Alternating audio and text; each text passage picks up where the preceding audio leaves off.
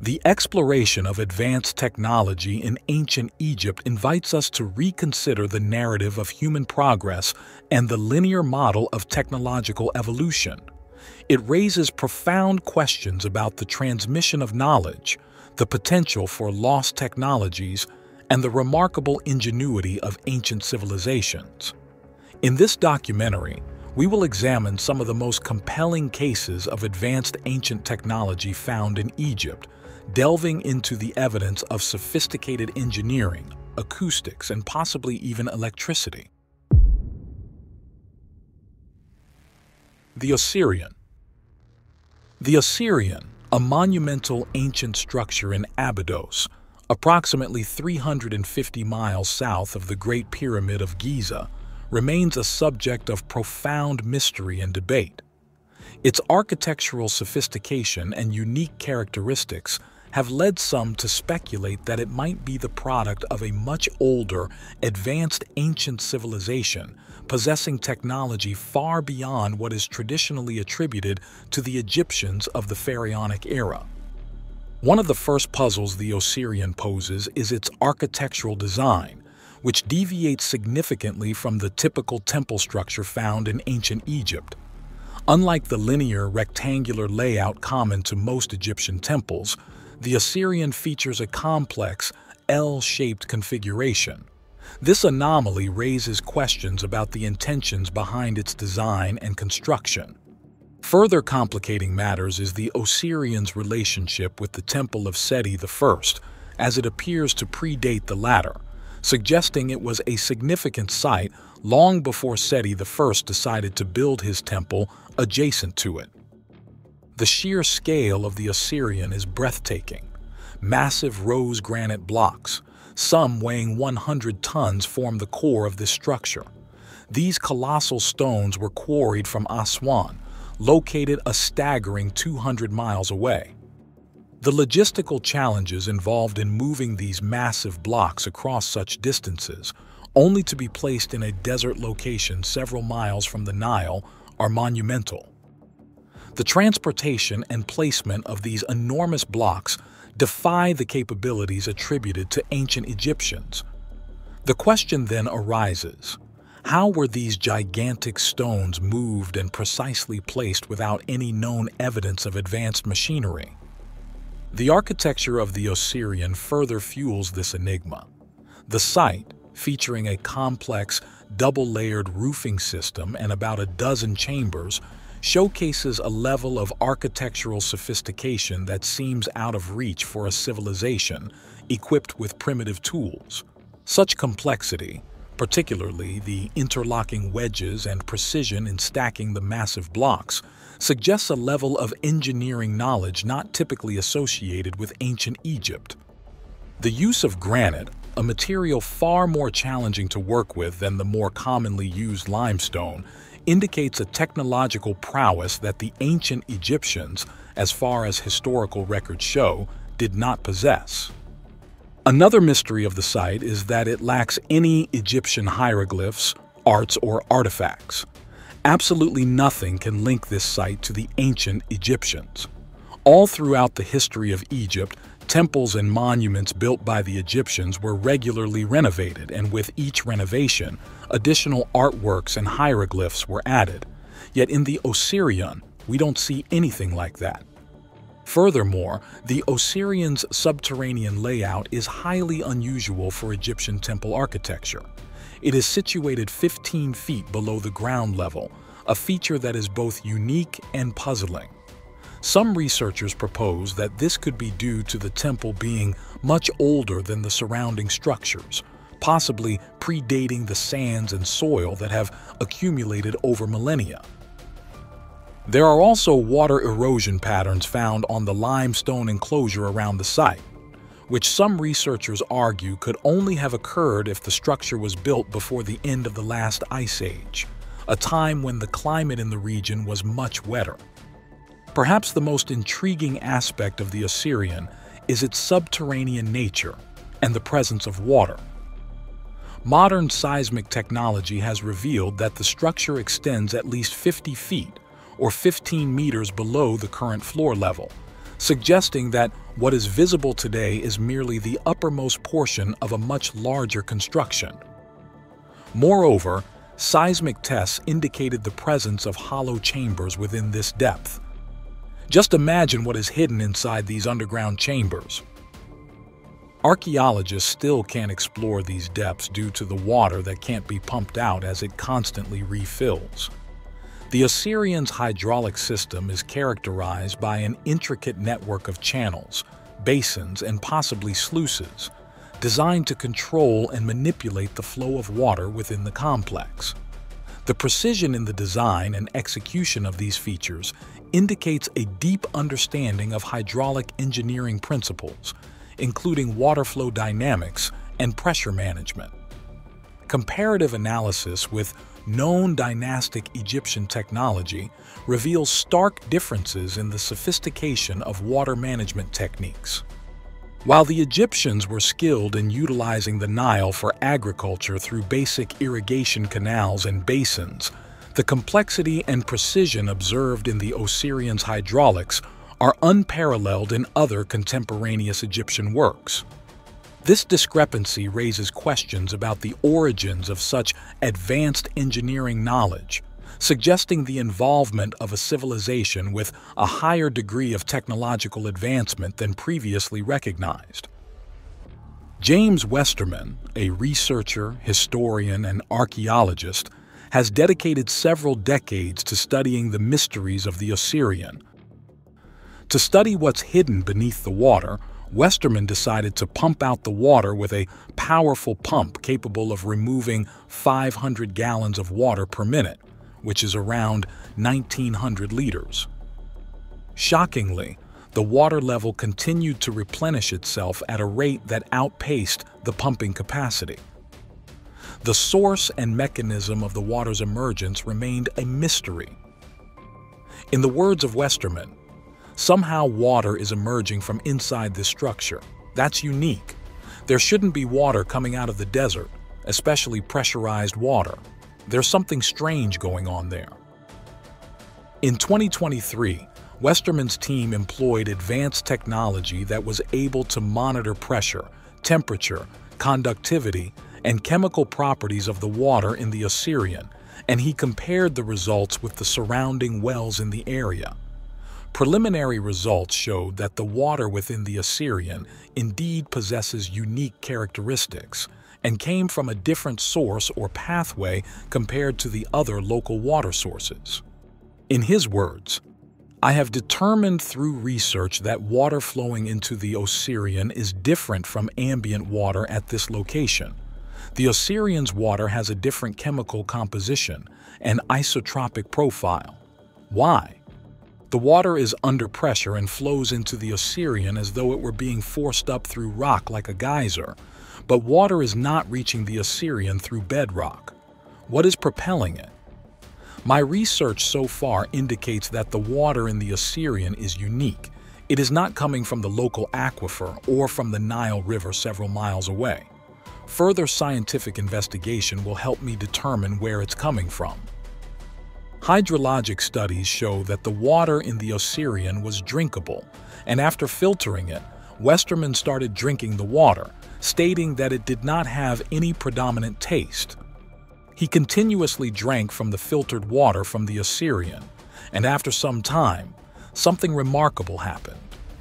He experienced an unexpected improvement in his eyesight, and although he has been nearsighted since he was a kid, after taking an eye test, it was determined he no longer needed glasses.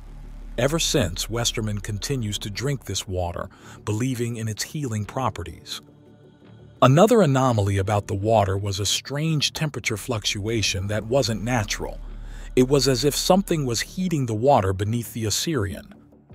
The water surrounding the structure is measured at 16.9 degrees Celsius, or 62.5 degrees Fahrenheit, while remarkably, the water within the pipe registers at 23.8 degrees Celsius, or 74.8 degrees Fahrenheit. This presents a notable deviation, which seems to contravene the second law of thermodynamics, which states that heat cannot spontaneously transfer from a cooler to a warmer body. This suggests that some unknown force is warming the water inside the pipe, despite it being enveloped by cooler water. No one knows where and what is the source of the water, how it replenishes so quickly in the middle of the Egyptian desert, and what is the scale of the entire complex that is now underground. The Djed Pillar. The Djed Pillar and the Ankh are iconic symbols of ancient Egypt. While separated by thousands of years and vastly different cultural contexts, a comparison of the Djed Pillar and Tesla's technological innovations reveals a striking similarity. The Djed Pillar, with its distinctive appearance featuring a broad base, a column-like body, and multiple horizontal bars at the top, holds a revered place in ancient Egyptian mythology and iconography. It is often interpreted as a symbol of stability and regeneration, closely associated with the god Osiris. In the mythological and religious context of ancient Egypt, the Djed was a potent symbol of the enduring nature of life and the order of the universe. Comparing the Djed Pillar to Tesla's technology might seem far-fetched at first glance. However, the comparison becomes intriguing when considering the symbolic representation of energy and power in both contexts. The Djed Pillar, as a symbol of stability and regeneration, can be metaphorically linked to the concept of continuous energy flow and the perpetual cycle of life and renewal. Tesla's work, particularly his experimentation with wireless energy and electromagnetic fields, resonates with this idea of a continuous, omnipresent source of power. Some speculative theories suggest that the Djed Pillar could represent an ancient knowledge of electrical power or energy, drawing parallels to Tesla's vision of harnessing and distributing energy. These theories propose that the Djed, with its columnar shape and horizontal bars, bears a resemblance to components of electrical systems or devices used for energy transmission.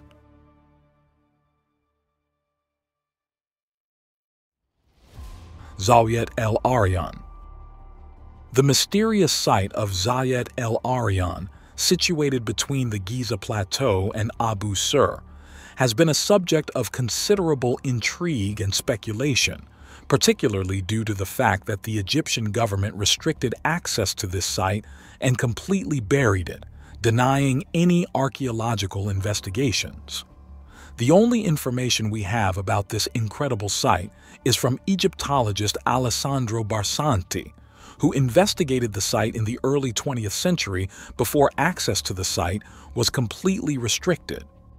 The level of architectural sophistication evident at Zawyet el Aryan has given rise to theories suggesting that it may have been built by a technologically advanced civilization, possibly predating the conventional timeline of ancient Egyptian history. The primary structure at Zawyet el Aryan is often referred to as the unfinished pyramid. It consists of a square base measuring approximately 650 feet on each side, with a deep, T-shaped central shaft cut into the bedrock. This shaft, which descends about 100 feet below ground level, is an engineering marvel in itself, considering the hardness of the bedrock and the precision required to excavate such a structure. The precision and scale of this excavation pose significant questions about the tools and technologies available to the ancient Egyptians. The conventional understanding of Egyptian tool sets, primarily composed of copper and stone tools, seems inadequate to undertake such an ambitious and precise project.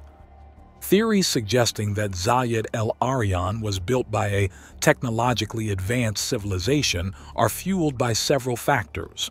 Firstly, the precision of the excavation work is extraordinary, with the shaft's walls being almost perfectly vertical and smooth. This level of precision suggests the use of advanced surveying equipment and cutting tools, possibly hinting at a level of technological sophistication not yet acknowledged in ancient Egyptian history. The argument is further supported by the lack of any hieroglyphics or inscriptions at the site, which is unusual for Egyptian monumental structures and leaves the pyramid's purpose and the identity of its builders shrouded in mystery.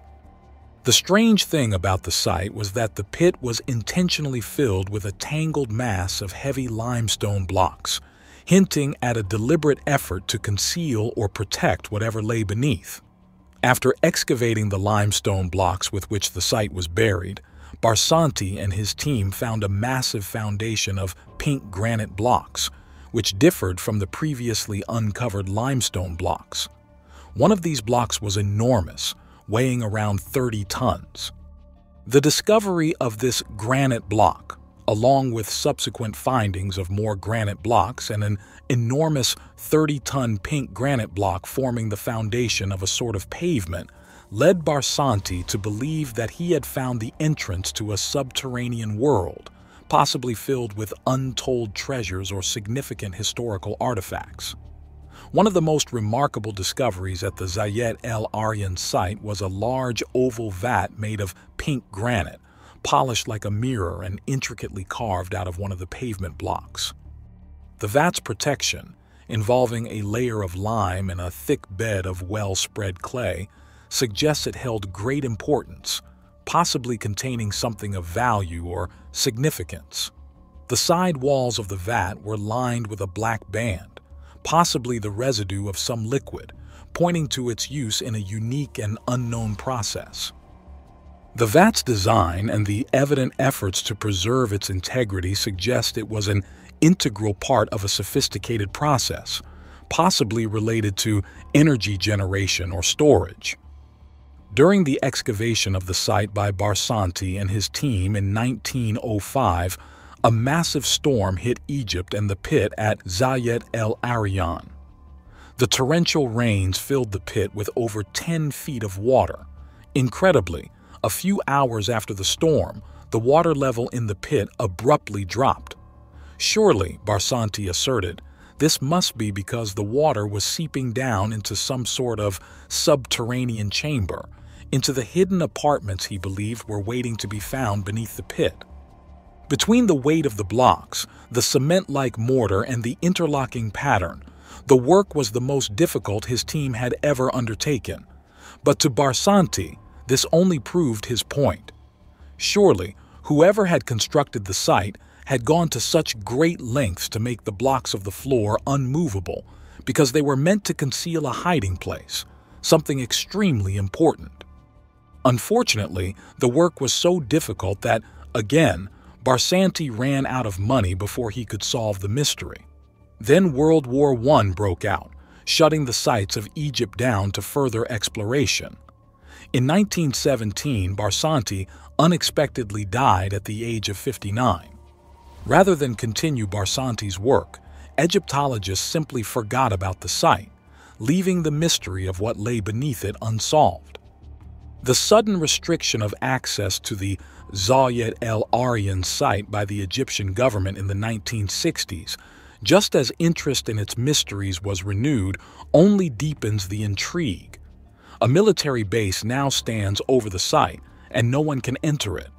While definitive proof remains elusive, the architectural complexities and unexplained features of the Zawyet el Aryan site, coupled with its proximity to the Great Pyramid, suggests that it may have been part of an advanced technological system for energy generation and distribution in ancient Egypt. The Saqqara bird.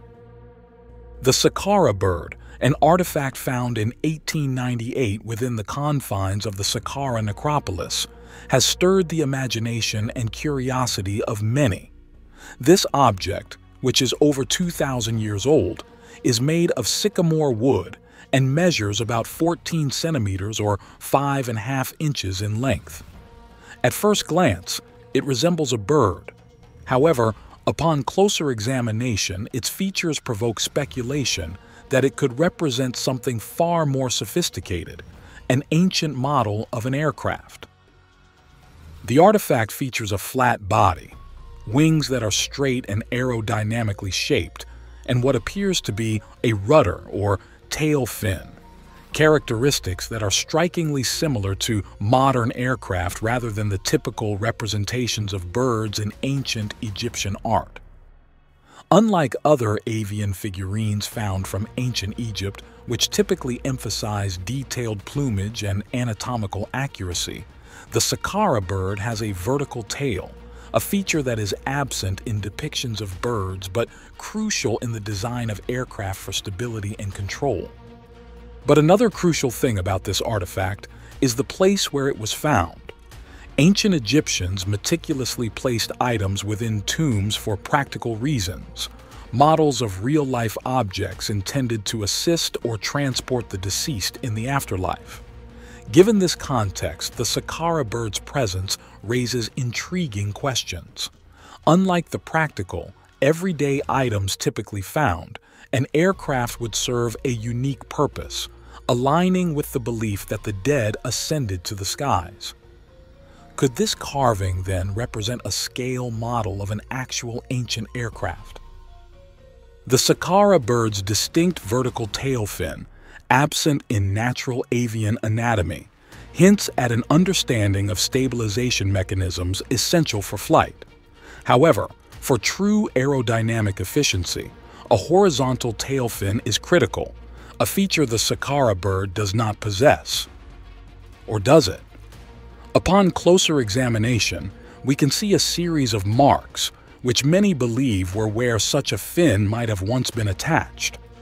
Modern technological tools were used to simulate and test the aerodynamic properties of the Saqqara bird, enhanced with a hypothetical horizontal tail fin through computer flight simulators.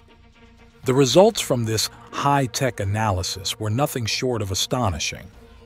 The Saqqara bird, when modeled with a horizontal tail fin, exhibits remarkable gliding capabilities, adhering to principles of aerodynamics that weren't formally understood until the 19th century. This revelation suggests that the ancient Egyptians' conceptualization of flight could have been more advanced than previously acknowledged, presenting a design that, in some aspects, surpasses the initial models of modern gliders. The Serapeum of Saqqara.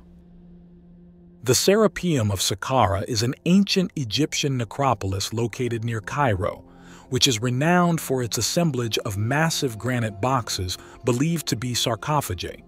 These boxes, crafted with astonishing precision, have sparked considerable debate about their creation. The extraordinary craftsmanship evident in these granite boxes suggests the use of advanced technology far beyond what is traditionally attributed to the ancient Egyptians. Each box in the Serapeum of Saqqara is hewn from a single piece of granite, a material known for its extreme hardness.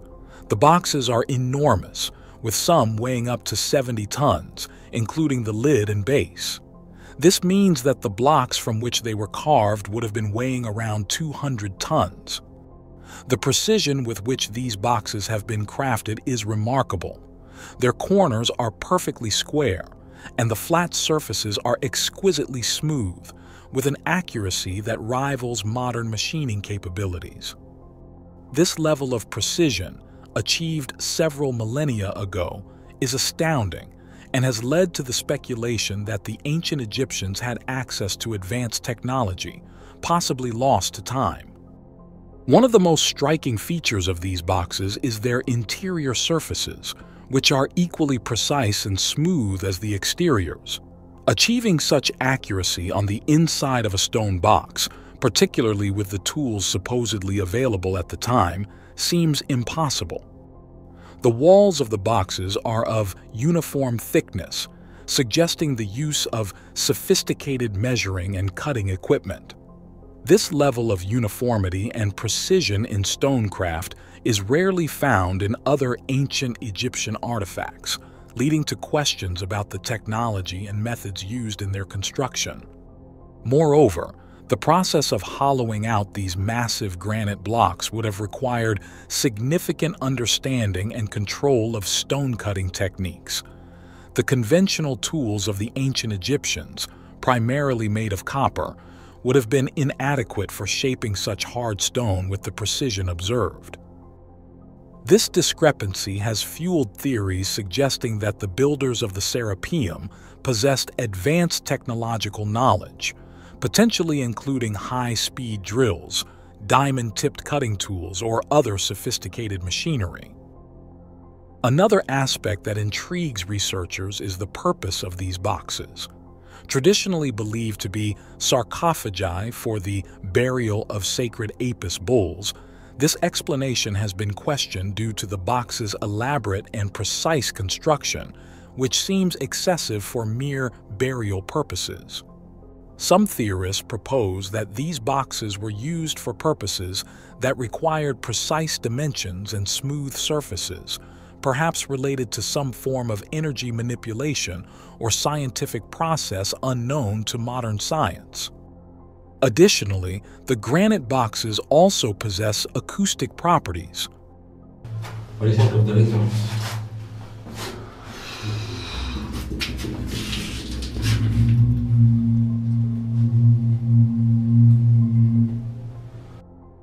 The transportation and placement of these massive boxes are also subjects of wonder. The Serapeum's underground tunnels are narrow and winding, making the movement of such large objects a logistical challenge. Also, why are there no signs of torches, such as burn marks, anywhere in the Serapeum of Saqqara? What kind of lighting did they use to illuminate these underground spaces? In contrast to these theories, mainstream archaeology attributes the precision and craftsmanship of the granite boxes to the skill and patience of ancient craftsmen who, over generations, perfected their stone-working techniques. Critics of the advanced technology theory argue that there is no direct archaeological evidence supporting the existence of machinery or tools sophisticated enough to create these boxes in ancient Egypt. Creating such precision in ancient times would have required not only advanced tools but also a sophisticated understanding of engineering and geometry. The scale and precision of the boxes in the Serapeum are not replicated in any modern granite quarries, indicating that the ancient Egyptians, or perhaps a pre-existing civilization, had access to technology and knowledge that are not yet fully understood. The schist disk. The schist disk is a remarkable artifact discovered in the ancient burial ground of Saqqara. The disk stands out due to its unique characteristics. Measuring approximately 2 to 2.5 feet in diameter, it exhibits a remarkable craftsmanship that has intrigued scholars. Its intricate design features a series of precise, concentric circular patterns with a central hub, reminiscent of a wheel or gear. This intricacy and precision in its makeup led many to suggest that it could be a remnant of a lost ancient technology or even part of an advanced mechanical device. The disk is notably composed of quartzite, a material known for its hardness, rated 7 out of 10 on the hardness scale. This fact alone has led to questions about its creation, as the dynastic Egyptians of the time are not believed to have had the technology to work with such hard materials. Mainstream historians say it was used for directing water. However, the 3 lobes featured by the disk are not angled in a way that would suggest a function in moving or directing water. Instead, it appears to have been part of a rotating mechanism around a central axis. The craftsmanship displayed in the disk is extraordinary, with thin blades or petals extending from the central hub, each uniformly shaped and symmetrically arranged. Adding to its enigmatic nature are the curious burn marks found on the disk. These marks have not been definitively explained, contributing to the overall mystery of the artifact and linking it even more to the theory that it was part of a larger mechanical device or machine.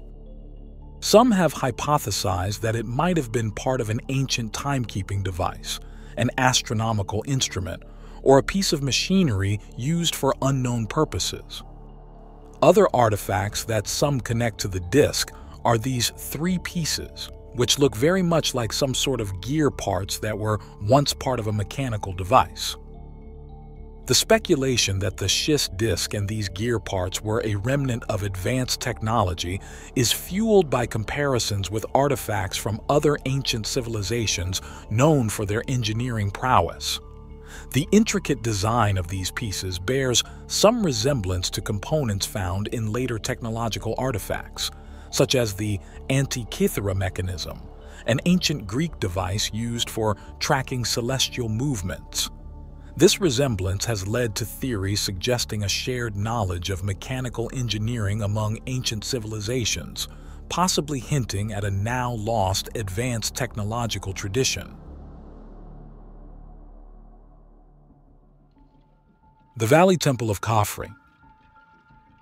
The Valley Temple of Khafre, an integral component of the Giza pyramid complex in Egypt, is a marvel of ancient engineering and architecture. This temple is among the best preserved ancient structures in Egypt, having remained nearly intact for thousands of years, largely due to being buried under sand until the 19th century. Its construction exhibits a level of sophistication and precision that many argue could only have been achieved through the use of advanced technology. Constructed with massive blocks of limestone and red granite, some weighing over 150 tons, the temple showcases a level of engineering sophistication that is completely out of place.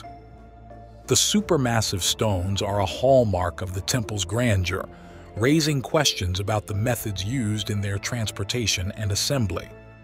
The Valley Temple's construction technique, involving the precise fitting of massive stones without the use of mortar, is awe-inspiring. The temple's walls are assembled with such precision that they resemble a complex three-dimensional jigsaw puzzle. The manipulation of these stones, with their various exposed surfaces, corners, and angles, shows a level of skill and understanding of stonecraft that is nothing short of extraordinary. In addition to that, the incredible bent stones in the interior present a compelling enigma, raising questions about the use of advanced technology in ancient times. These stones, seamlessly integrated into the structure, appear as if they have been skillfully shaped or bent, defying the conventional understanding of ancient stonemasonry. This remarkable feat prompts us to question, how was it possible for ancient builders to manipulate such massive stones with such precision? Could there have been advanced technologies or lost methods at play, enabling them to shape these stones in ways that seem almost impossible with known tools of the era? One of the most intriguing aspects of the Valley Temple is a large black granite block on the internal eastern wall, which differs from the rest of the pink granite wall. Its placement and purpose remain a mystery, with some speculating it could mark an entrance to a subterranean passage. Despite common beliefs that the temple was used for the mummification process and purification of Pharaoh Khafre before his burial, there is a lack of concrete evidence supporting this claim. Some researchers examining the style of stonework suggest that the temple could be far older than what dynastic history indicates. The temple is devoid of paintings and inscriptions, a characteristic it shares with the pyramids. What shocked many was the Valley Temple's resemblance to structures found in distant lands, such as Peru. The similarity in design elements between the temple and sites like Ollantaytambo and the Coricancha Temple in Peru is uncanny, leading to speculation about the interconnectedness of these ancient civilizations. This resemblance has fueled debates about the possibility of a shared blueprint or knowledge among these distant cultures, a hypothesis that remains a tantalizing mystery. Research led by figures like John Anthony West, Robert Schoch, and Andrew Collins suggests that the Valley Temple, along with the Sphinx Temple, are among the oldest structures on the Giza Plateau, possibly over 10,000 years old. The dagger of Tutankhamun.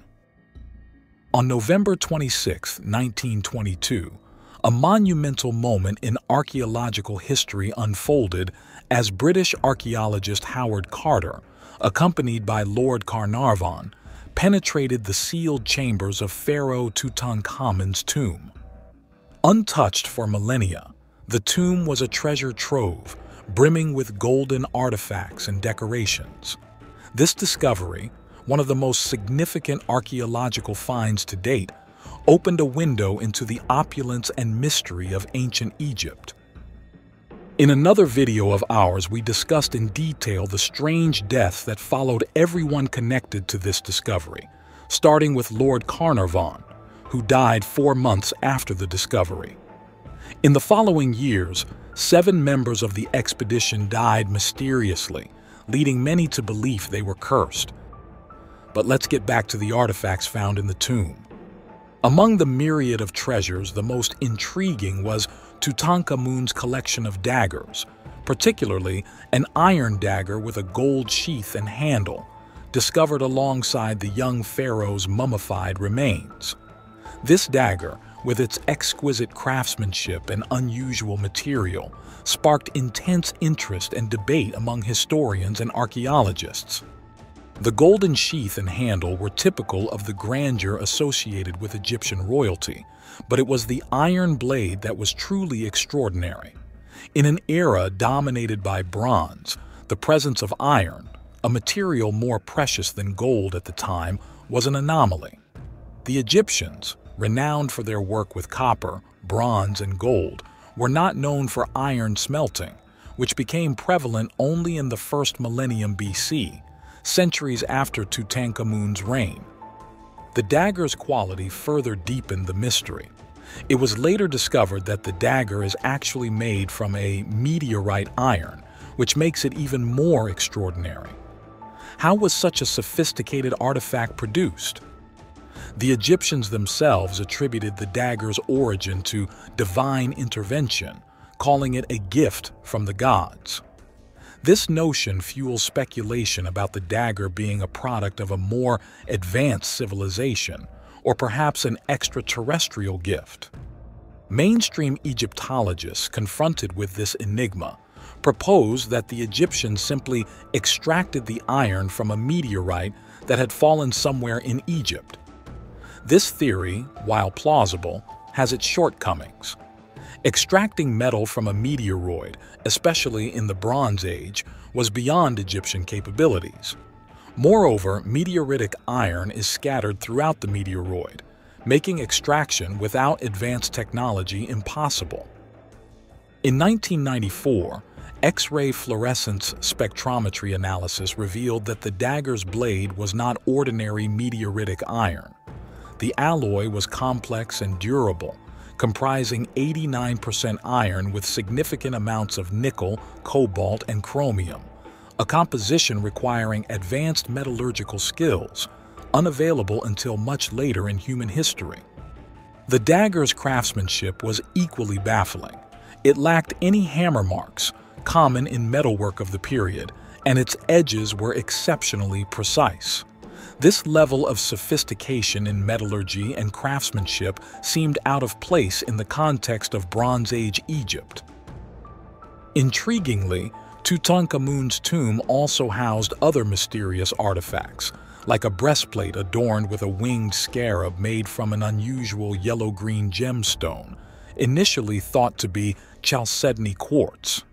Later investigations revealed it to be desert glass, a material formed under extremely high temperatures. The presence of such material, alongside the iron dagger, added to the enigma of Tutankhamun's artifacts. The desert glass, first discovered in the Libyan desert, resembles trinitite, a type of glass formed during nuclear tests in New Mexico, suggesting extreme heat was involved in its creation. This discovery led to theories about ancient nuclear events or advanced ancient technologies capable of producing such heat, far beyond the known capabilities of Bronze Age civilizations. These findings compel us to reevaluate our understanding of ancient history. The technological sophistication evident in Tutankhamun's artifacts suggests knowledge and skills far surpassing what is historically attributed to ancient civilizations. Were these gifts from an advanced, perhaps extraterrestrial civilization, or remnants of a highly advanced yet lost human civilization? The Tanis Cataclysm. Tanis, an ancient city that once lay in the northeastern delta of the Nile in Egypt, is a site shrouded in mystery and intrigue. It was a thriving metropolis during various periods of the ancient Egyptian civilization. Despite its significant historical role, Tanis remained shrouded in obscurity until a team of French archaeologists unearthed it in 1939 after 12 years of meticulous excavation. The discovery revealed a scene of profound devastation. Massive statues, obelisks, and stone blocks, some originating from the Aswan quarry over 1,000 miles away, were found scattered and shattered. Among these ruins was a fragmented piece, believed to be once part of the largest statue ever created from a single piece of granite. The Colossi of Memnon are two massive stone statues located on the west bank of the Nile, near Luxor. They are about 60 feet tall, or 18 meters, and are estimated to weigh around 720 tons. Based on the size of the foot fragment found at Tanis, the full statue is believed to be double the size of the Colossi of Memnon, making it around 120 feet tall and weighing 1,400 tons. This led to pressing questions. How were these enormous stones transported over such distances, and what cataclysmic event could have caused such widespread destruction? Adding to the enigma of Tanis is its barren landscape, almost devoid of vegetation, a stark contrast to the surrounding delta's fertility. This peculiarity becomes more intriguing when considering Tanis's biblical identity as the city of Zoan. Biblical verses describe the destruction of Egyptian idols and the laying waste of Upper Egypt, including setting fire to Zoan. Curiously, some of the granite stones at Tanis bear evidence of intense heat exposure, suggesting a catastrophic event involving extreme temperatures. The nature of the damage suggested an event of extraordinary power far beyond the capability of any known ancient human-made fires or traditional warfare techniques of the time. The colossal statues were blown away and scattered around the site, broken to pieces by the immense force. Archaeological excavations at Tanis have revealed that much of the city's remains were buried under 10 to 20 feet of soil, indicating that whatever caused the massive destruction also buried the site in the ground, completely erasing it from the face of the world. This pattern of destruction aligns with the theory of an external natural force wreaking havoc on the site, possibly a plasma ejection from the sun, as suggested by Dr. Schock. This catastrophic event might have not only vaporized any living beings in the area, but also dramatically altered the landscape, covering the ancient city with debris and soil. But the cataclysm of Tanis is not the only mystery of the site. The numerous obelisks, artifacts, and colossal statues, all made from granite, made many researchers like Brian Forrester believe they were built using lost high technology. There are also numerous obliterated remains of obelisks at the site, more than any other location in Egypt. These obelisks were often theorized to be part of an energetic system, possibly linked to the pyramids of Giza. Perhaps some sort of malfunction in this energetic system caused the city's destruction. The unfinished obelisk at Aswan. This gigantic piece of granite lies in the southern part of Egypt, right next to the Nile River. It was left behind thousands of years ago in the Aswan quarries, abandoned due to a crack. It was never relocated or erected, although it was clearly meant to be. It measures an impressive 137 feet in length and weighs about 1,170 tons, which, if completed, would have made it the largest single stone monument ever created by the Egyptians. In Aswan, which is a city essentially perched on a giant granite outcrop, there are numerous features in the quarry that indicate the use of advanced technology that could manipulate the hard granite. For example, we can find strange, perfectly round holes, which some say are test holes to check the condition of the granite in the deeper layers before committing to cutting a huge obelisk. These strange holes are completely smooth without any signs of chisels or tools. They look almost as if they were drilled with modern technology. One of these holes is enormous, almost 30 feet deep. Moreover, we can see perfectly straight vertical walls, which are very unusual considering their massive size and perfection.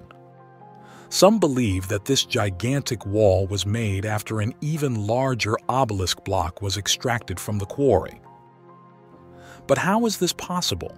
What kind of technology could shape and cut hard granite in such a precise way? Moreover, how were the massive granite blocks and obelisks transported? If we go to the unfinished obelisk itself, we can find even stranger marks on the granite surface. The surface of this massive granite slab is adorned with smooth, hollowed-out areas, giving the appearance that the granite was scooped out from the obelisk. The term scoop actually comes from several researchers who studied the structure and couldn't find a better explanation than this, saying that the rock seems to have been scooped out like a spoon would do with ice cream. Notably, the sides of the obelisk also exhibit these scooped-out features, but in a vertical and almost uniform manner, extending from the sides of the stone down to the ground, where they form straight lines. One of the most fascinating aspects can be observed at the base of another stone near the unfinished obelisk. This particular stone is almost completely scooped out at the base, leaving just a small portion of granite connected to its original location. The peculiar appearance of these features, unique and not seen in other Egyptian structures, poses a challenge to modern archaeology. But how does modern archaeology explain these scoop marks? The traditional narrative suggests that the obelisk, believed to have been commissioned during the time of Hatshepsut, was carved using diorite balls, which the ancient Egyptian workers are believed to have pounded against the obelisk to shape it. This theory sounds ridiculous, considering the test holes that are perfectly smooth, the perfectly flat walls, and the scoop marks that are all the same size. Even if we consider that it's possible to shape the granite block simply by pounding it with a diorite stone, there are areas with limited space around the obelisk that simply can't allow a worker to carry out such a vigorous pounding action effectively enough to produce noticeable results. The same goes for the test holes, with some of them being extremely narrow, clearly offering insufficient space for any pounding movements. Moreover, this ridiculous theory still doesn't explain how the Egyptians planned to have transported this colossal structure had it been completed. The obelisk is situated in a deep pit, and its extraction and transportation to its intended destination would have been an engineering feat of monumental proportions. Perhaps the unfinished obelisk was left here by a civilization that predated the dynastic Egyptians, a civilization that had the technology to manipulate the granite in such a way and be able to actually transport it to its designated place once it's finished. The Dendera Light. The Dendera Light is a fascinating topic steeped in mystery and intrigue, centering on the bas-reliefs in the Hathor Temple at Dendera.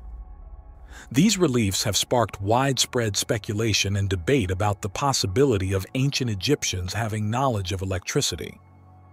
The reliefs in question depict what some interpret as large, elongated objects reminiscent of light bulbs. Priests hold these objects aloft, with more miniature figures below them directing the light bulb upwards. Inside them are snake-like forms, which some suggest represent filaments. A two-armed Jed pillar is also present. We already talked about the Jed pillar and how it resembles components of electrical systems or devices used for energy transmission. On another bas-relief, a peculiar device is depicted featuring lines extending from the object on the left side. Often likened to a necklace, it also bears resemblance to a stylized technological device. Should the interpretation of these lines as electrical wires hold true, then the spheres might actually represent insulators. This object appears to be connected to a type of battery, which in turn is linked to what seems to be a distribution mechanism. This setup echoes the circuitry designs found in vintage automobiles, particularly in petrol combustion engines, due to its simplicity and efficacy in facilitating continuous electric discharge. The hypothesis that these reliefs depict an ancient form of electrical lighting was popularized by Norwegian electrical engineer and Austrian authors Peter Krasa and Rainer Habeck. They published a book titled Light of the Pharaohs: High Technology and Electricity in Ancient Egypt. Walter Garn, another electrical engineer, even constructed a working model based on the Dendera light, supporting the theory. Many connect the Dendera light reliefs with the mysterious Baghdad batteries, a discovery that further fuels the debate about ancient civilizations and their potential knowledge of electricity. The Baghdad batteries, also known as the Parthian batteries, are a set of terracotta pots dating back to the Parthian or Sasanian periods. Each pot contained a copper cylinder that encased an iron rod, with the cylinder and rod not touching each other, filled with an acidic or alkaline substance, such as vinegar or lemon juice. These pots could have functioned as galvanic cells, essentially early forms of batteries. Many researchers built prototypes of the Baghdad batteries, testing them for electricity, and stunningly, they discovered that the batteries produce low voltages of electricity, proving that the ancients did, in fact, have knowledge of this phenomenon. Secret entrances of the Sphinx. The Great Sphinx of Giza, standing an impressive 66 feet high and stretching 240 feet long, is a monument that captures the world's imagination like few others. Constructed from massive limestone blocks, some weighing up to 200 tons, it holds the title of the largest ancient sculpture in the world. Yet its grandeur is matched only by its mystery. To this day, the Sphinx's origins, purpose, and the secrets it may conceal remain a source of debate among historians and archaeologists. The Giza Plateau was known as Rostau, or the mouth of passages, in ancient times. Does that mean that there really were passages beneath the complex? Passages leading to an underground city containing advanced technology? In the 5th century BCE, the famed Greek historian Herodotus wrote about an extensive underground labyrinth in Egypt, which housed a legendary hall of records containing ancient wisdom. Further accounts by notable historical figures like Strabo and Pliny the Elder in the 1st century supported these claims, describing an elaborate underground maze associated with the Sphinx and the pyramids. In the 4th century, Syrian philosopher Iamblichus wrote about a tunnel system beneath Giza, accessed through the Sphinx itself. According to his accounts, this entrance was once guarded by a bronze gate and led to the Great Pyramid. In 1935, a significant discovery was made by Hamilton M. Wright and his team. During a massive clearing project in Giza, they uncovered what appeared to be a vast, ancient subway system beneath the Sphinx and the surrounding area. This system included a series of shafts plunging over 125 feet deep, with expansive courts and side chambers. These findings suggested the existence of an underground city beneath the Giza Plateau, a hypothesis that sparked global interest.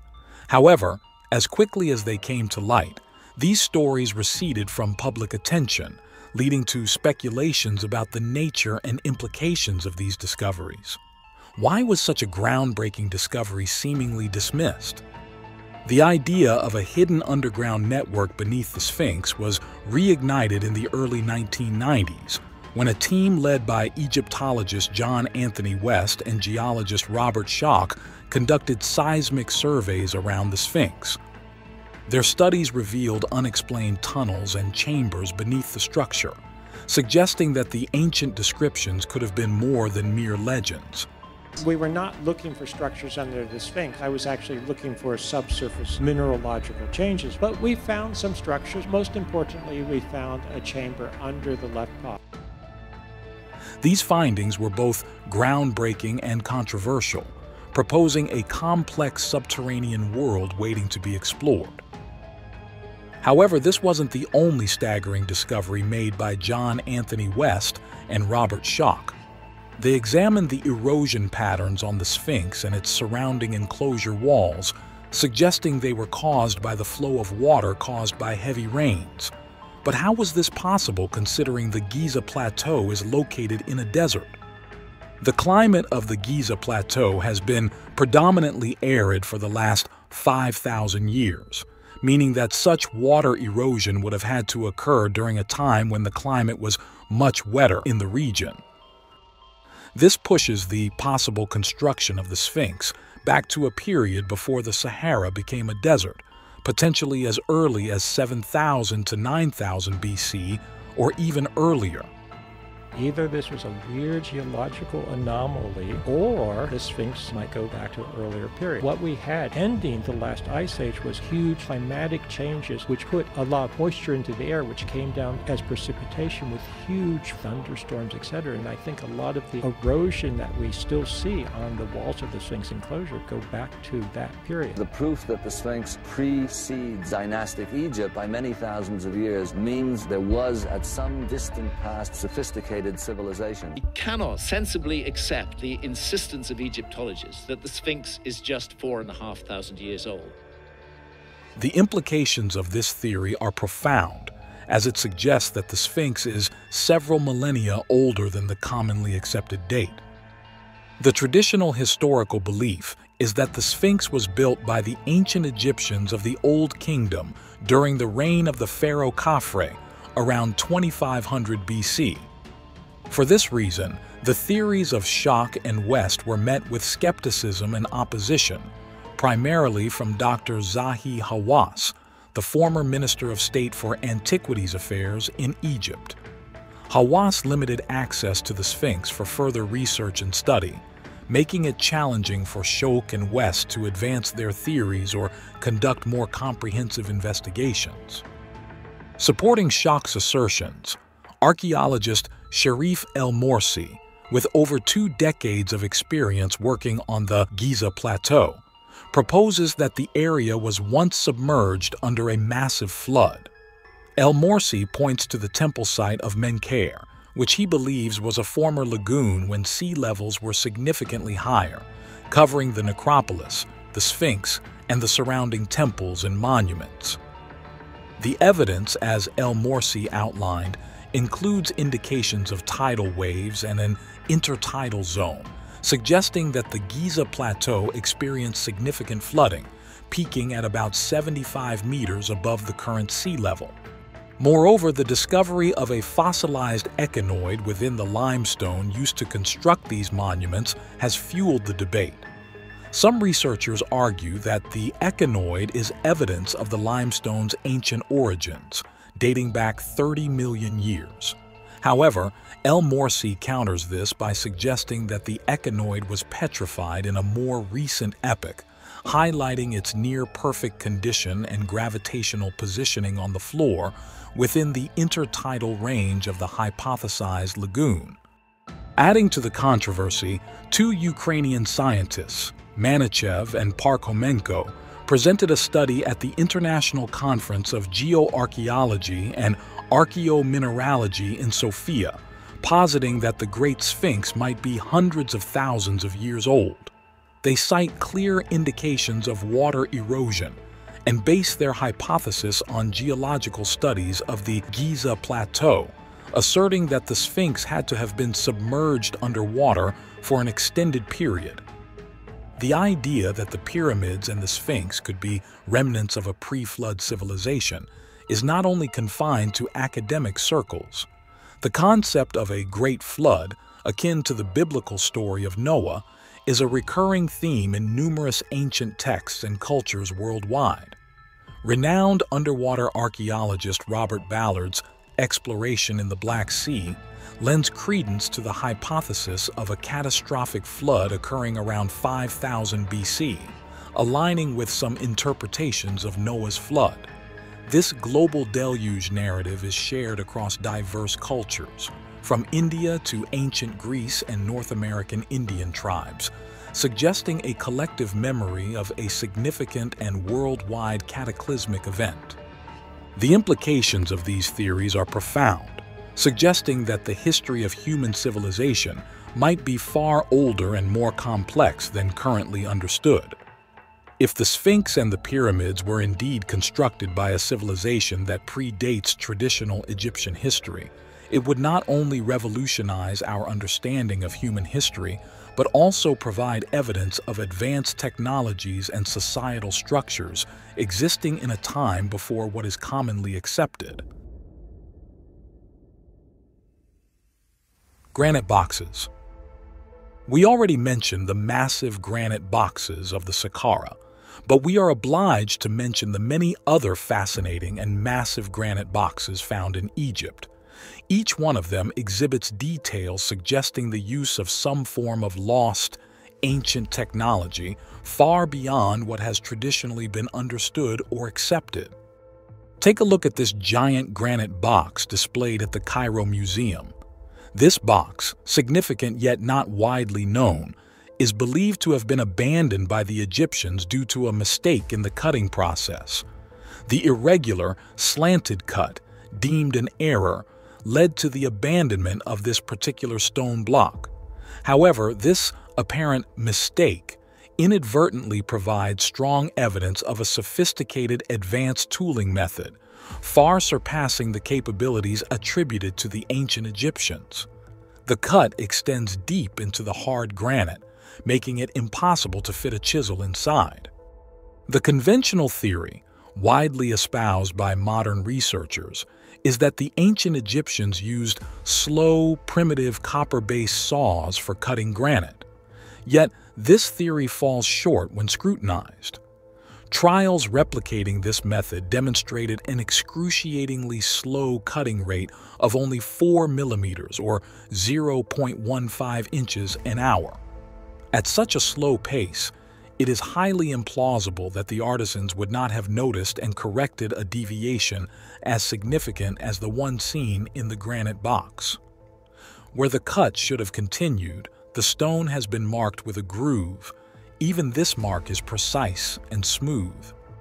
Moreover, it appears the granite was cut from two sides simultaneously, most likely by two circular saws, with one cutting from above and one cutting from below. To see such a smooth and perfectly precise stone cutting, we have to assume that they were using some sort of sophisticated machine capable of rapidly cutting through granite. We can also see precise saw marks in another granite box in the Cairo Museum, which is just a few steps away. The marks we see here look like the marks left by a type of saw strikingly similar to a modern bandsaw, but with capabilities suggesting a much higher speed of operation. In contemporary terms, such an advanced cutting mechanism requires the use of diamonds, specifically a diamond-encrusted blade, to slice through granite efficiently. The existence of such advanced tooling presents a historical anomaly. During the dynastic times of ancient Egypt, there is no recorded evidence of diamond technology or tools with diamond incrustations being used or even existing. Another strange box-like artifact is this one. On top of it, there are a series of circles that are perfectly smooth, most likely made with some sort of machine, as they are completely identical. On the side of the object, there are strange burn marks that left significant damage to the stone. The head of whatever caused this marks must have been immense. The exact purpose of this artifact is still unknown. This box, made from red granite, has even more spectacular marks.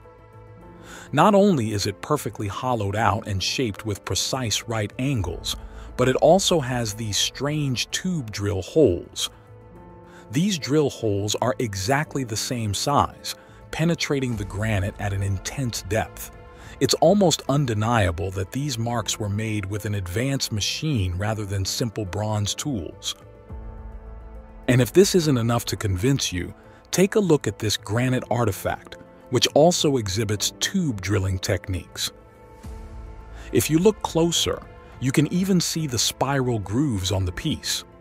These grooves display uniform depth and spacing, and are evident in all the drilled holes of the artifact. Given that the holes intersect, the consistency of these grooves would be unlikely if they were the result of an abrasive slurry. Core 7 is a remarkable cylindrical piece of granite discovered near the Great Pyramids that is at least 4,500 years old. This ancient artifact is notable for its perfectly spaced, continuous spiral groove, reminiscent of a vinyl record's grooves.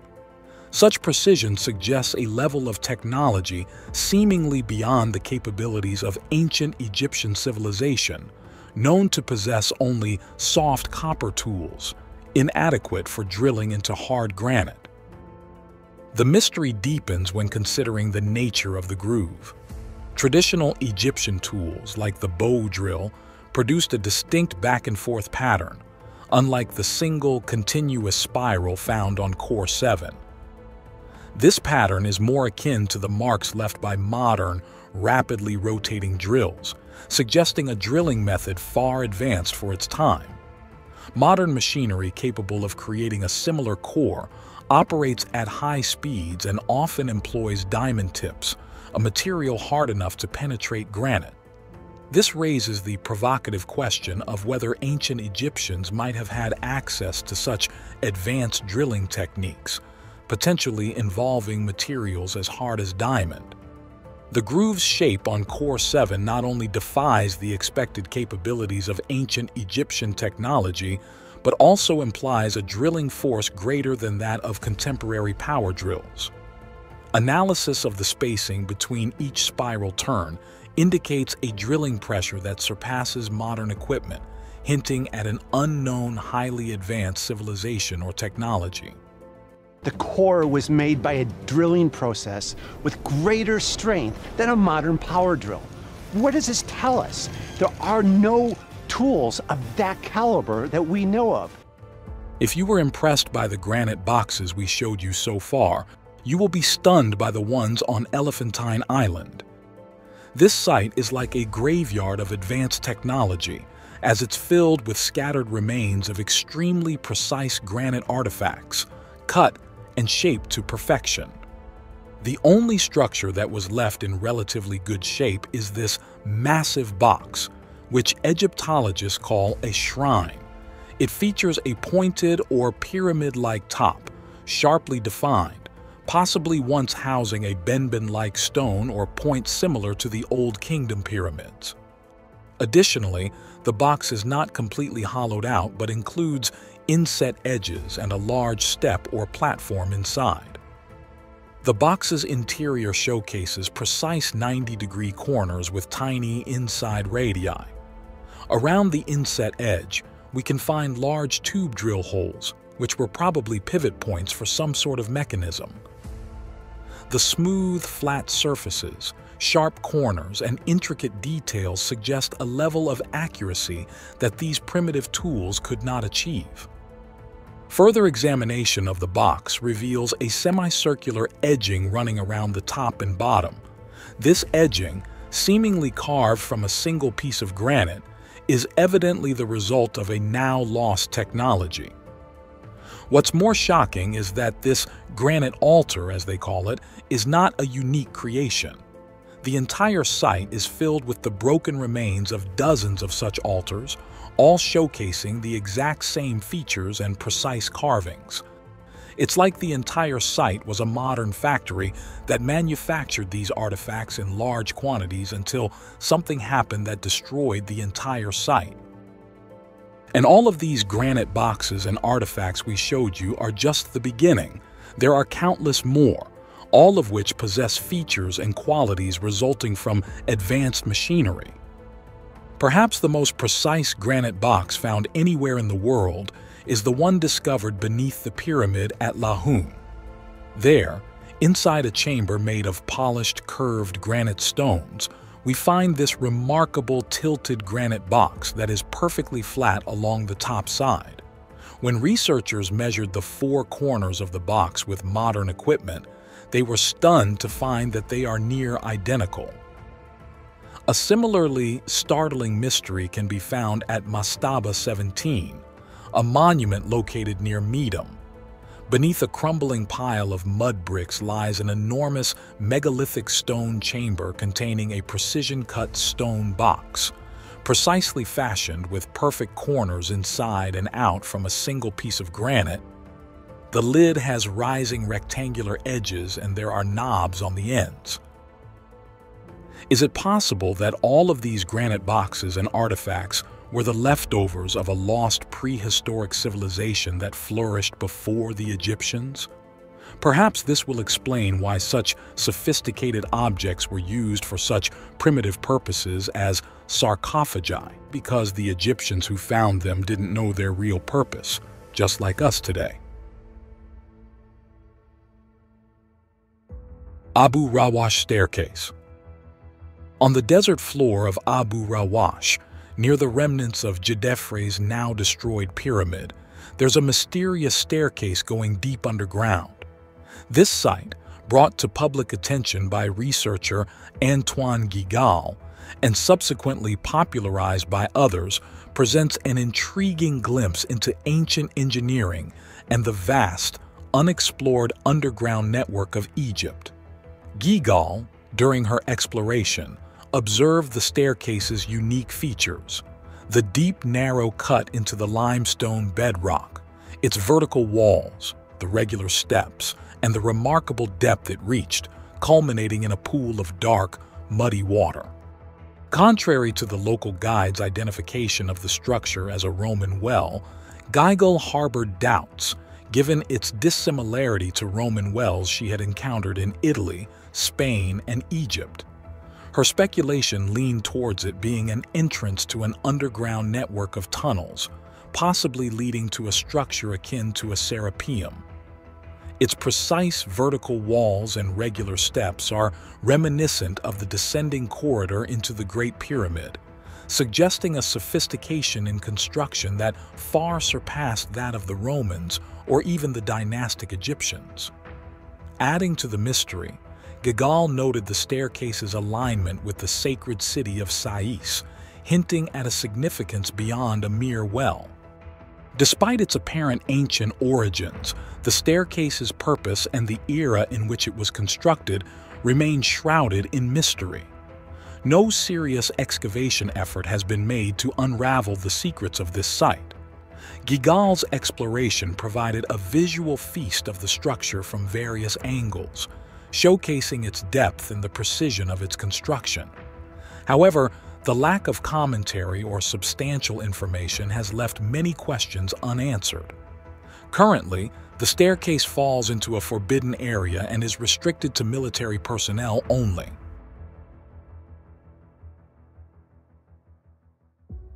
The melted stairs. While we're still on the topic of stairs, we can return to the Hathor Temple at Dendera, where we examined the light bulb carvings earlier.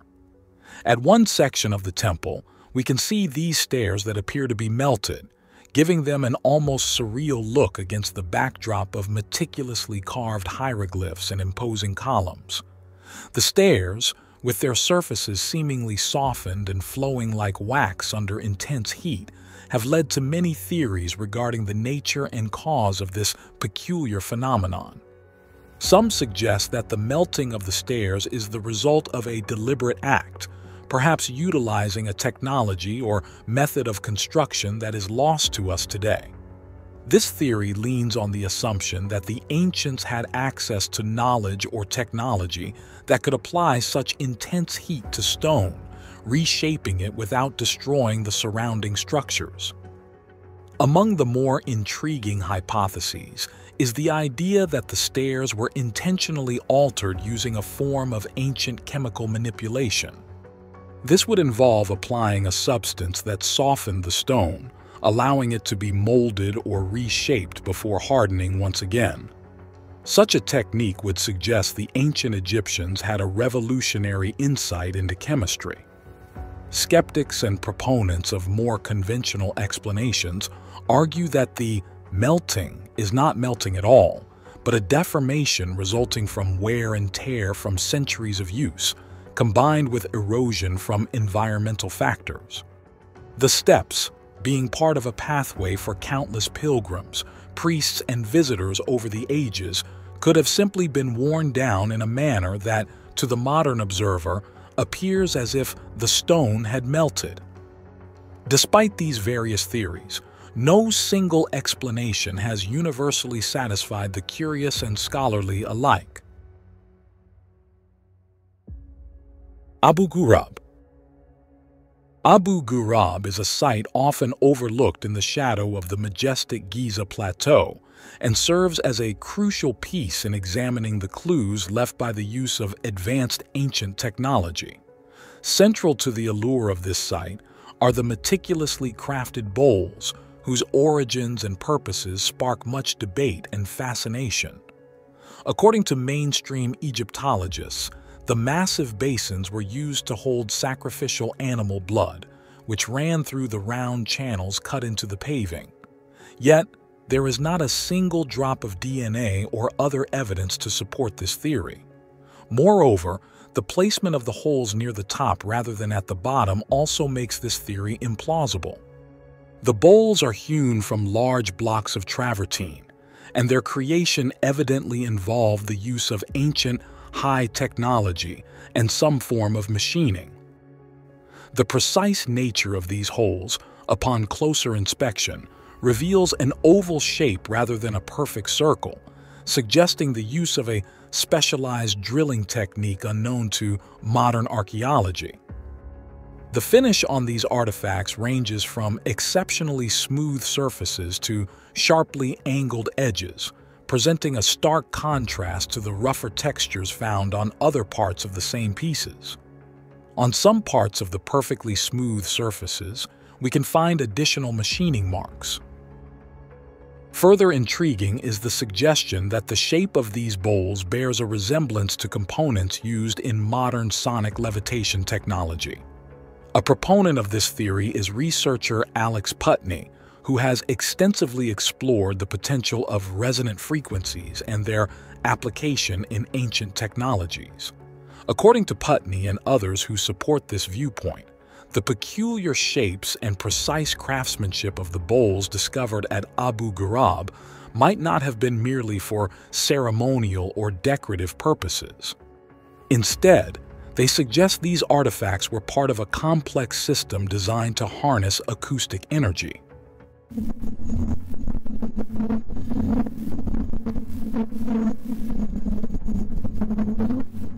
The theory hinges on the idea that these bowls, when struck or otherwise acoustically activated, could generate specific frequencies conducive to levitating objects or influencing matter in a manner currently understood only in the context of advanced physics.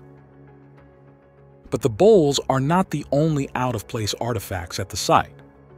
There is this massive granite column fragment showing signs of color. There is this one that has various holes and cuts. There are also strange stones which, when hit from the top, generate resonating tones. And of course, there are various tube drill holes. Some of them are extremely precise with evident groove marks. There are also stones with marks from what appears to be a large circular saw. What's even strange about this place is that there are seashells in some parts, making you wonder how old this place really is. Here we can also find a massive multi-block structure known as the Hotep. According to geologists, the 5 massive blocks composing the Hotep likely originated from a quarry far beyond Egypt's borders, possibly in Turkey. The construction techniques evident in the Hotep further contribute to its intrigue. The use of tube drills is clearly visible in the structure, with striations and overcuts marking the corners of the stone. Parts of the structure are also perfectly smooth, evidently polished with advanced methods. The massive capstone at the center has circular saw marks which are impossible to make with primitive tools.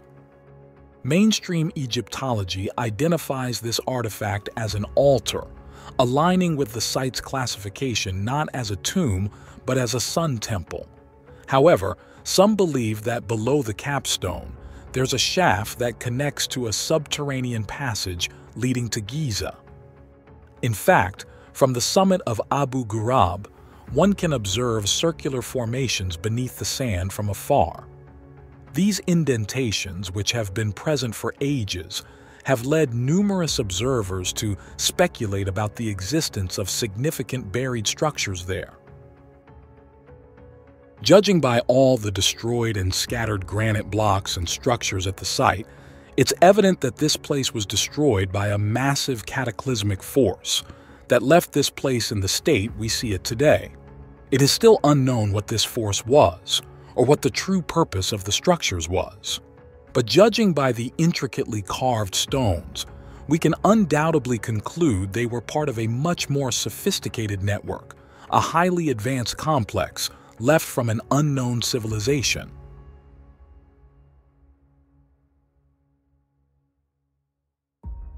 The Abydos hieroglyphs. In the Temple of Seti in Abydos, an extraordinary discovery has stirred a significant debate within the scientific community. It was during an examination by Egyptologist Dr. Ruth Hover that a particularly startling find came to light. In the temple at Abydos, she photographed a wall panel in a section where an overlaying panel with Egyptian hieroglyphics crumbled and fell, revealing an older panel beneath it. This older panel contains figures that suggest representations of advanced technology mirroring that of the modern era. At the bottom appears to be a depiction of an aircraft with a clearly defined rudder. At the top is a shape clearly identified as a modern-day helicopter. To the right of this is a streamlined water vessel, below which is what appears to be a submarine. These representations have sparked intense discussions among scholars and researchers. And incised in the stone itself of this oldest temple along the Nile, I think the images are of ancient technology that we now have.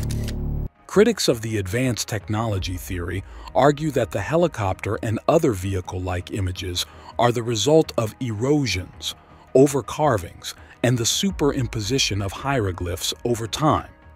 According to this view, what appears to be modern technology is actually a palimpsest, an occurrence in Egyptian hieroglyphics where older inscriptions were overwritten by newer ones due to the limited space on temple walls. However, many are not satisfied with this explanation as the similarities are too striking, with not one, but 3 depictions of advanced vehicles. The debate over these findings is far from settled. Skeptics argue for more grounded interpretations of ancient symbols, while proponents of Dr. Hover's theories see them as evidence of a civilization far more advanced than previously believed. Machine-manufactured artifacts. The lathe-manufactured Egyptian artifacts housed in the Cairo Museum and other institutions worldwide bear witness to incredible precision and the unmistakable marks of lathe use. These artifacts, primarily consisting of bowls, vases, and plates, were unearthed near the step pyramid at Saqqara, with additional pieces found at Giza. They are believed to be extremely old, possibly predating the earliest periods of ancient Egyptian civilization. At the same time, however, they are the finest and most well-manufactured items ever discovered. According to mainstream Egyptologists, these granite artifacts were made with the use of primitive tools, yet many believe that the clean, narrow, and perfectly circular lines found on the objects are evidence of the use of lathe technology.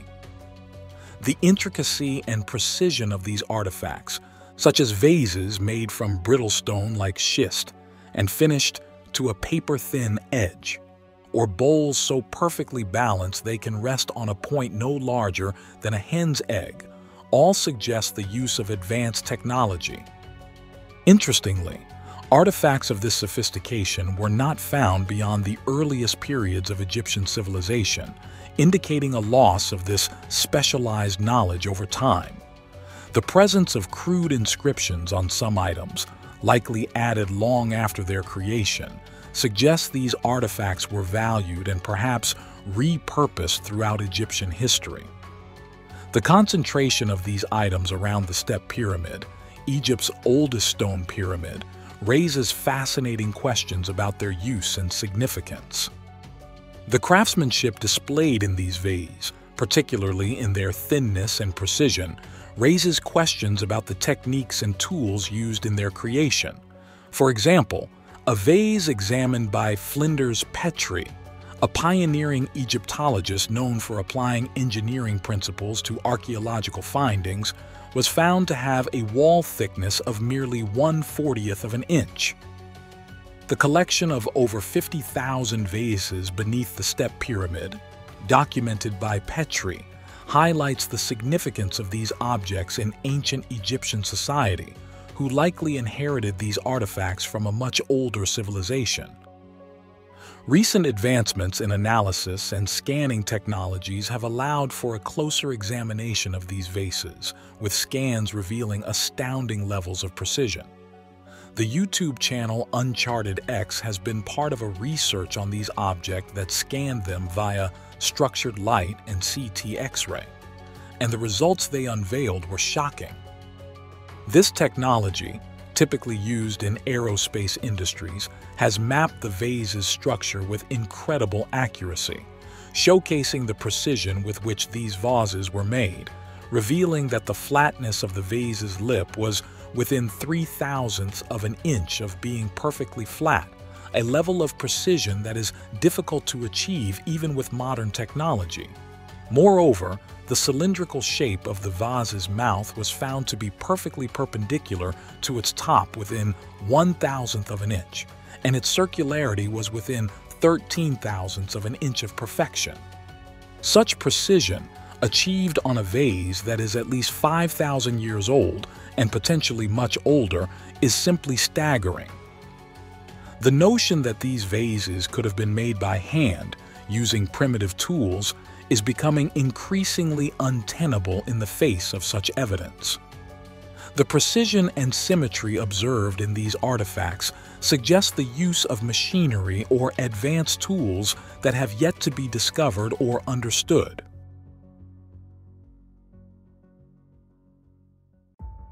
The Giza Complex.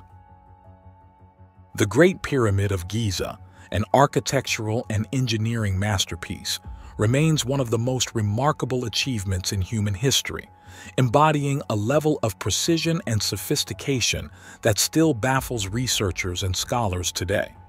This monument holds within its stone secrets and traces of advanced technology that we are only beginning to understand. Just when you approach the pyramid, you can start seeing these traces of advanced technology.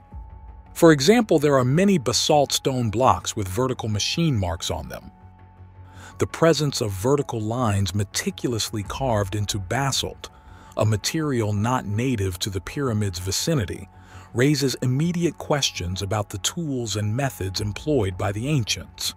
These lines, distinct from mere scratches, display a pattern indicative of saw marks, suggesting the use of advanced machining technology far beyond the capabilities of bronze chisels or saws, even when aided by abrasive materials like silica sand. Further scrutiny of the area uncovers additional examples that hint at the utilization of older, yet highly advanced machining techniques. For instance, remnants of saw cuts with diameters approximating 1/8 to 1/4 of an inch reveal not only the precision, but also the possibility of curved cuts, potentially pointing towards the use of giant circular saws. This evidence contradicts the traditional narrative that attributes the pyramid's construction to simple tools and manual labor. In front of the second pyramid, we can find many remnants of molten granite within channels extending from the pyramid towards the Sphinx. A particularly striking discovery is a limestone block with a channel of molten granite running through it, showcasing a vivid array of colors and hinting at the intense heat it must have endured. This, along with areas of charred granite and limestone, raises intriguing questions about the processes and events that led to these conditions. Observations of the original external casing stones further complicate the story. The extremely tight fit between these stones suggests a level of craftsmanship and precision that is difficult to reconcile with the tools supposedly available during the pyramid's construction. The Great Pyramid and its two smaller pyramids are placed in the exact same manner as the three stars that make up Orion's belt. The last time the pyramids aligned with Orion's belt was about 10,450 years ago. This strongly suggests the pyramids are at least 10,000 years old and are probably much older. Perhaps that would explain why there's no mention of the pyramids or their creation in any of the Egyptian writings. Such evidence challenges the established chronology of Egyptian history and suggests that the Great Pyramid, and possibly its neighbors, might have pre-existed the dynastic Egyptian civilization. Most people think that the pyramids of Giza are just these three large pyramids. However, the complex is filled with numerous smaller structures, including many small pyramids that still bear their original casing stones. There are also numerous shafts and tunnels like the Osiris shaft, which hint at the notion that there's a massive subterranean complex below the Giza plateau. Situated at 115 feet, or 35 meters below the surface, the Osiris shaft leads to what is referred to as the Tomb of Osiris. It features a granite sarcophagus at the center of a chamber, surrounded by an artificial canal filled with water. The question that naturally arises is, how did they ensure a reliable water source to fill this canal? And moreover, how did they manage to maintain the water at precisely the right level? The only plausible explanation for this feat is the existence of an advanced underground hydrological system of chambers and tunnels in the vicinity, specifically designed to harness and direct water from a natural spring into the shaft. The solid bedrock in the area rules out the chance of random leaks, further supporting the theory that the water is supplied via a deliberately constructed concealed channel. The implications of such a channel are profound, indicating a monumental subterranean engineering project unparalleled in its time. The true purpose of this subterranean structure is a mystery, and there aren't any ladders or any other method to even go down there. So how did they manage to place massive granite sarcophagi weighing up to 40 tons each inside the structure? Furthermore, the decision to bring these massive granite boxes underground instead of carving them directly into the bedrock meant a specific purpose was attached to these objects or the material they were made of. There was one sarcophagus that was not made of granite, though. It was made from dacite, a material that was not used for any other known object in ancient Egypt's history. Not only that, this material cannot be found anywhere in Africa. This means that whoever built the shaft transported this massive 40-ton dacite sarcophagus over vast distances, possibly from across the Mediterranean. The application of advanced dating techniques has revealed that the shaft is most likely at least 5,000 years old, pushing back the timeline of this site to pre-dynastic periods. But let's get back to the Great Pyramid of Giza. According to measurements, the Great Pyramid is the most accurately aligned structure in existence and faces true north with only 3/60ths of a degree of error. The position of the North Pole moves over time, and the pyramid was exactly aligned at one time. Even more incredibly, the Great Pyramid is located at the center of the landmass of the Earth. The east-west parallel that crosses the most land and the north-south meridian that crosses the most land intersect in two places on the Earth, one in the ocean and the other at the Great Pyramid. This alignment was achieved without the compass, which would not be invented for thousands of years. Such precision suggests a profound understanding of astronomy and possibly the use of star sightings or other advanced methods to determine cardinal directions with astounding accuracy. The builders of the pyramids had such detailed knowledge of the solstices and equinoxes that on the day of the spring equinox, the sun shines directly over the Great Pyramid, and in those few moments the pyramid does not cast a shadow. Another interesting feature is the acoustic qualities within the pyramid, particularly within the king's chamber.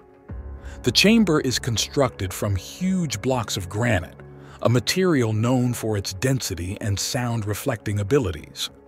When vocalizations or sounds are made within this chamber, they resonate, creating a powerful and reverberating acoustic effect.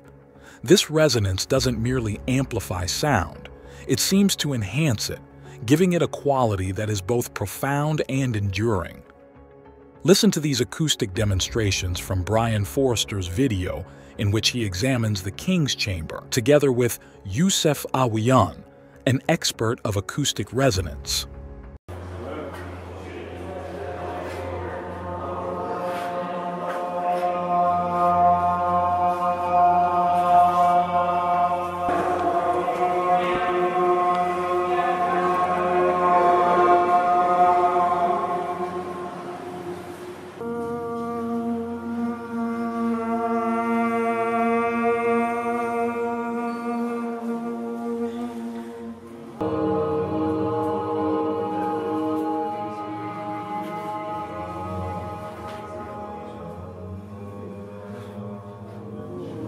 The sound can linger in the air far longer than one would expect, leading researchers to propose that the pyramid's architects might have intentionally incorporated these acoustic features.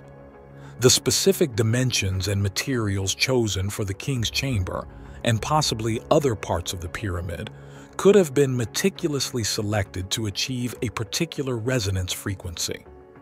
This suggests a level of knowledge and intentionality in the use of sound that is quite advanced, indicating the practical significance of acoustics in the pyramid's design. One of the most astounding theories of all emerged in the 1960s, thanks to a man named Edward Kunkel.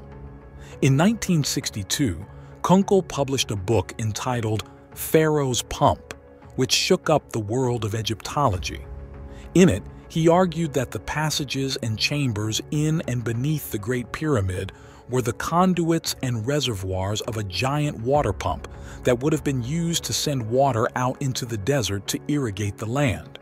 According to Kunkel, the pyramid actually contained two pumps, one underground, represented by the pyramid's mysterious subterranean chamber, and the other above ground in the middle and upper chambers. Together, they would create two streams that would exit the pyramid through shafts on the north and south sides.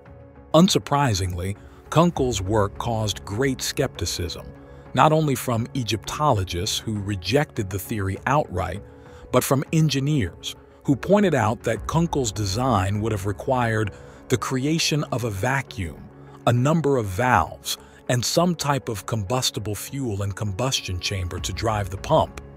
Yet, Not bound by the same restrictions as mainstream Egyptology, many engineers began to look closer at Kunkel's work, realizing that it was not totally without merit.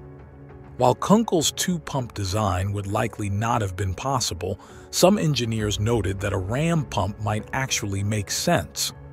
A ram pump is a simple device used for centuries to move water from a reservoir to somewhere else using two moving parts and the force of gravity. Could the builders of the Great Pyramid really have created a ram pump on such a massive scale? With the possibility established, other researchers and scholars picked up on the idea, designing a theoretical layout in which the Great Pyramid was fed with water from the Western Nile and nearby Lake Moeris, which each sat at a higher elevation, making them the perfect sources for a gravity-fed water system on the Giza Plateau. Some even believe that the retaining wall, which is known to have once surrounded the pyramid complex, could have been an embankment for an on-site reservoir. As more and more people came to believe that the Great Pyramid really could have been an enormous ancient water pump, they were backed by one simple, overarching argument: economics. Think about it. The Great Pyramid is made up of 2.3 million blocks, each weighing between 25 and 80 tons, meaning that if workers moved and laid 12 blocks per hour, 24 hours a day, 7 days a week, it would have taken 20 years to construct. More than that, it has been estimated that, adjusted into modern dollar values, the pyramid would have cost more than $5 billion to create. Simply, why go to all this trouble and all this expense just for a tomb? Obviously, Egyptian pharaohs had more leeway than modern, democratically elected leaders, but they were not totally unbound from the realities of finance and economics. Would it not make more sense to go to all this trouble for something which was going to provide a higher return on investment, like, say, a water pump which would allow you to irrigate your civilization and feed your people? Here, we must take a step back in order to get to the point. If the Great Pyramid really was an enormous water pump, then it must have been pumping the water somewhere. This is where some have connected the dots and returned to the mysterious pit at Zawyet el Aryan. They believe that the site was not an unfinished pyramid, but an outflow location for water pumped by the Great Pyramid, the giant pit designed as a reservoir for water pumped in from below. It might actually go much further than pumping water for irrigation. Early in 1999, a marine engineer named John Cadman was perusing the shelves at a used bookstore when he stumbled across an old, dusty copy of a most unusual book, Pharaoh's Pump. As an expert in hydraulics, the book intrigued Cadman, so he purchased it and took it home. When he began to read it more closely, he quickly realized that Kunkel's idea was not as ridiculous as he had initially assumed.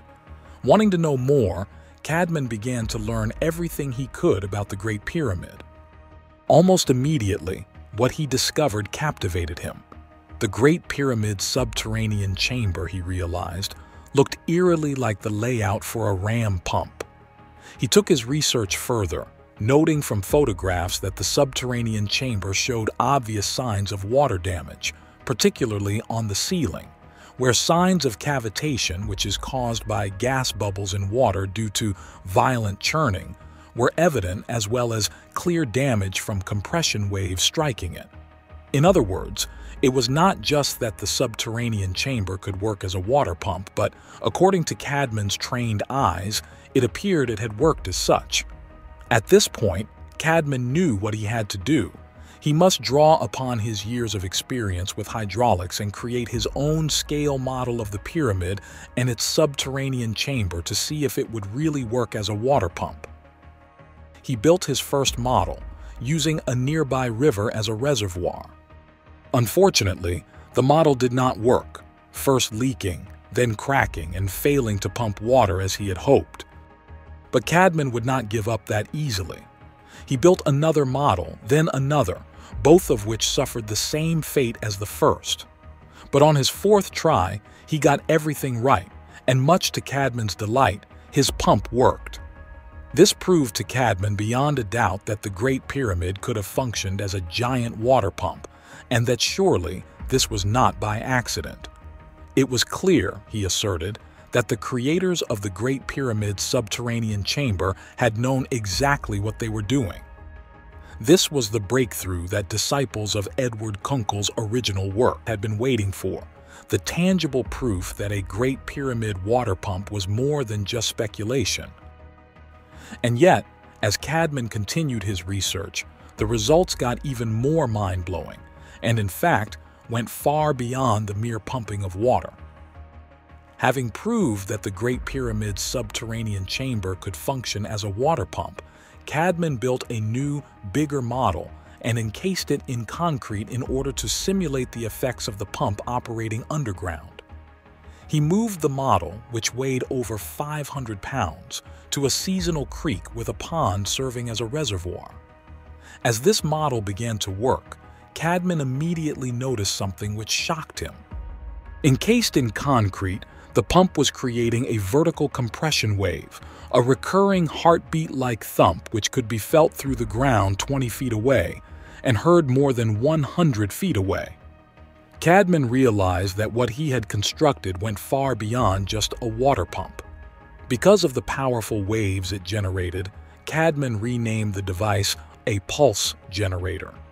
Truly, this changed everything.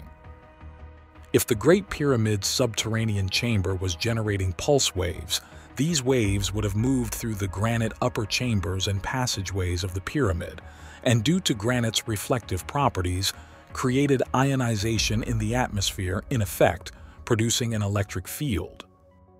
Put more simply, the pulses created by the subterranean pump would have interacted with the pyramid's granite to produce electricity. It appeared that Cadman had not only proven that the Great Pyramid could function as a water pump to move water around Egypt for irrigation, but one which could actually create electricity in ancient times. Of course, those who have watched this channel before will know that the idea of the Great Pyramid as an electrical generator did not start with John Cadman.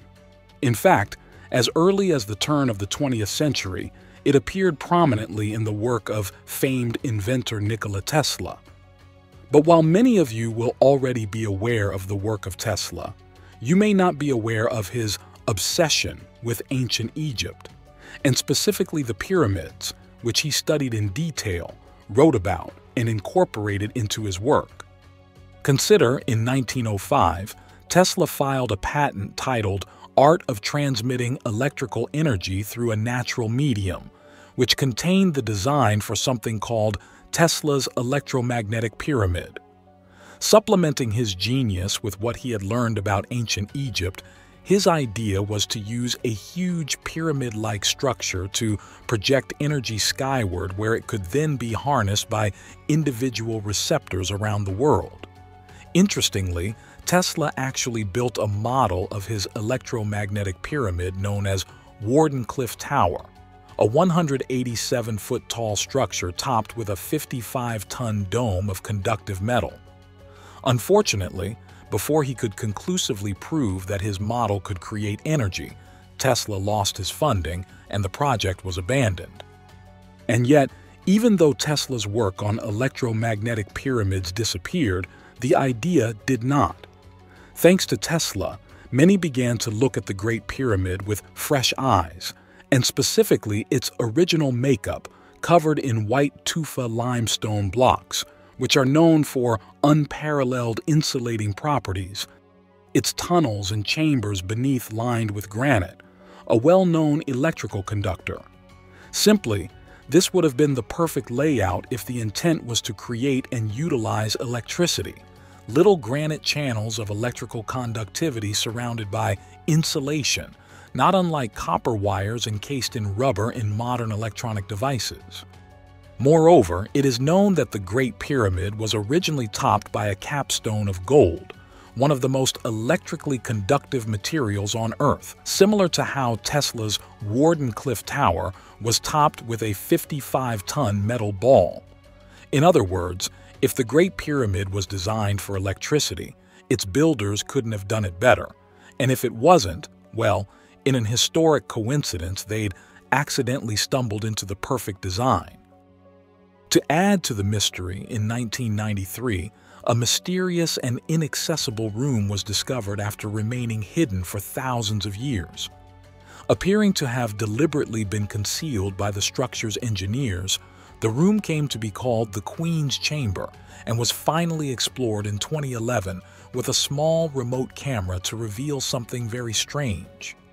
It contained carefully crafted copper wire, and more importantly, there were instructions painted as symbols onto the floor which appeared to show a clear wiring diagram. You can run an electric current through copper wire, and the coil will produce a short-range magnetic field. Add a second coil and the power's transferred from one coil to the other. A windowless room with copper wirings could create a higher potential on one wall which transfers energy to the lower potential, consequentially releasing electromagnetic energy into the confined space of the so-called Queen's Chamber. Indeed, so suggestive was the evidence that the idea continued to develop into modern times. Christopher Dunn is a mechanical engineer who has worked for more than half a century at the highest levels of aerospace manufacturing. In the 1970s, Dunn began to develop an interest in the mysteries of the Great Pyramid of Giza. At the same time as he worked his day job in the aerospace industry, he began spending his spare time researching the Great Pyramid from a mechanical engineering perspective. Slowly but surely, he came to the belief that there was more to the pyramid than it seemed.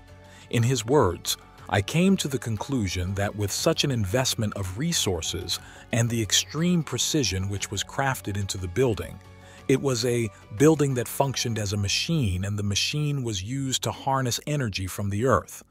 I was inspired to research and discover how this machine operated."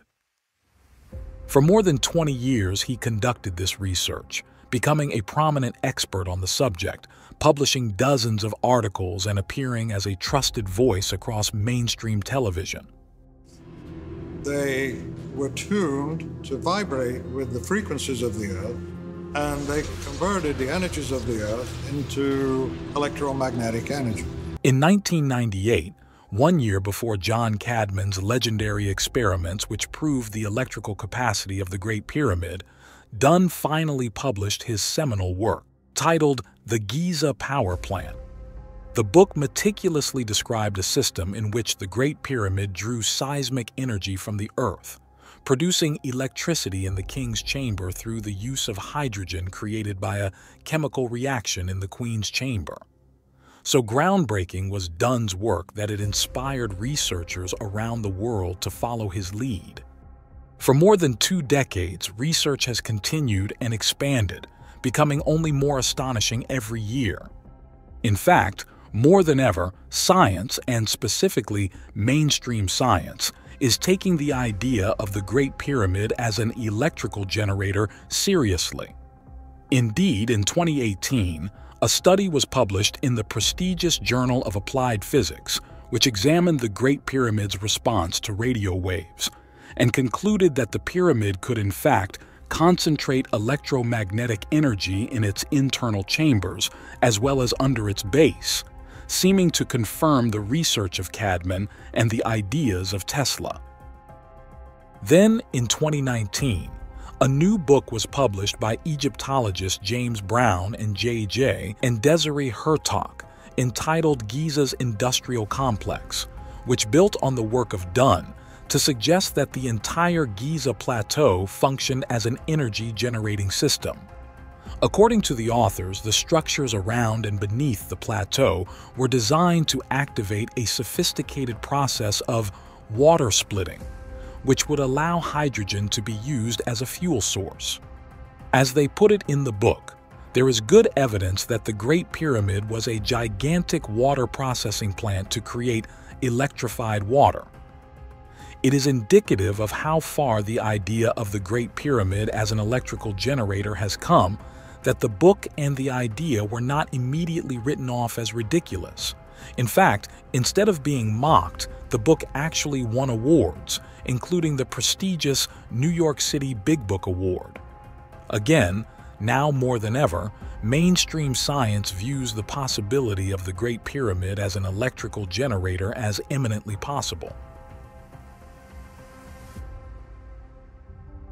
In pondering the grandeur of Egypt's ancient structures and the sophisticated technologies they imply, one compelling theory emerges: that these marvels are not solely the achievements of the historically known dynastic Egyptians, but rather the remnants of a far more advanced ancient civilization. This civilization, predating recorded history, could have passed down a wealth of knowledge and technological prowess, setting the foundation upon which later Egyptians built and thrived.